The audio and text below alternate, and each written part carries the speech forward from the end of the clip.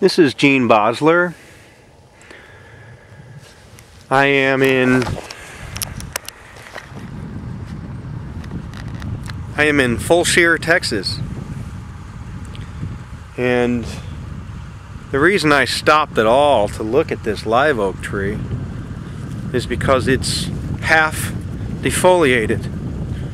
Last time I saw a live oak in Fulshire, Texas that was half defoliated, it had leaf cutter ants.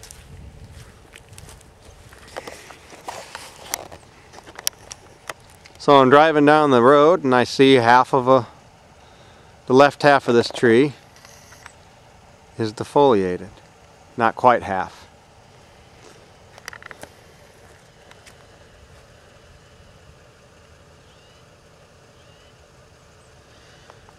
So interestingly, it's December 22nd. It's been quite cold. It's a little warmer this morning than it was earlier. Here are some more.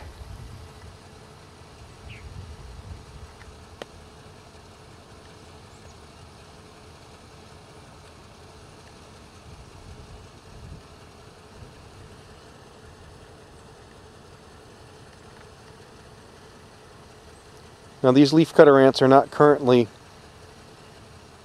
munching on live oak. They're munching on clover.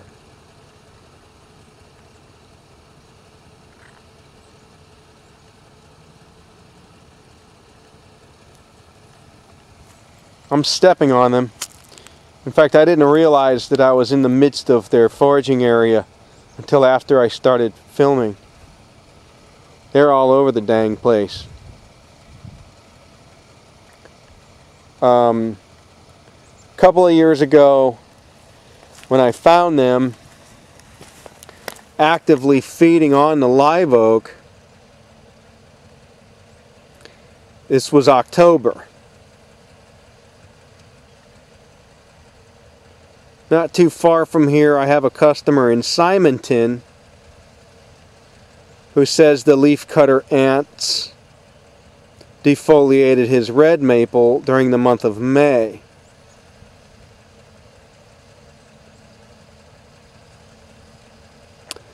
I read an academic paper a few years ago about some type of leaf cutter that is supposed to be peculiar to Texas and who continues to go back to the same tree year after year, ignoring all the other trees in its path. I don't know if this is that critter or not. I don't know that much about leafcutter ants.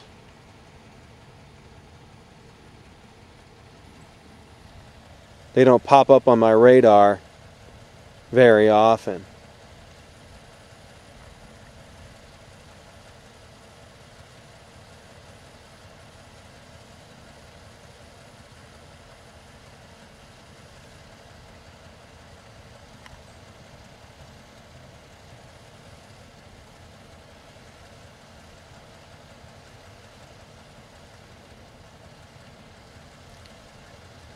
All the specimens, all the ones that I've observed today are carrying off chunks of clover.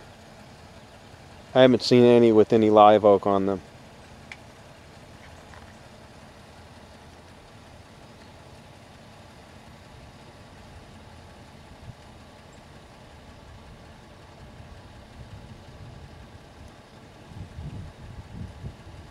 They are not moving in the uniform trails that I observed last time. They're all over the place.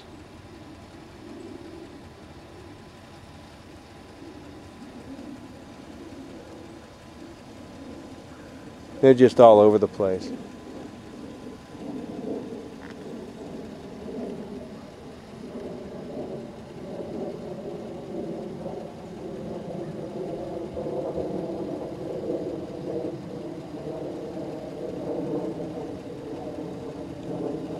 I dare say they have an easy go of it. Oh, here's a hole.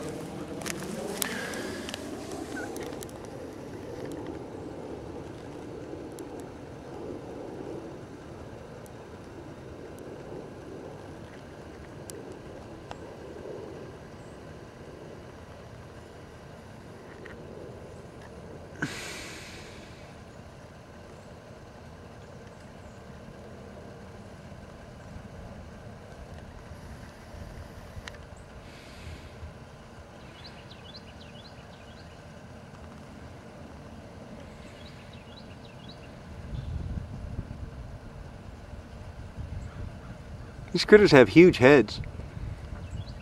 Huge heads. Twice or 3 times the size of the abdomen. Alright. That's not the only hole. There's another one over here closer to the live oak. So, take another look at this tree. The only reason I stopped in the first place is because of how defoliated it is. Look at the damage.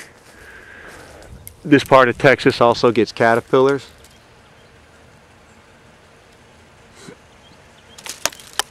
Oop.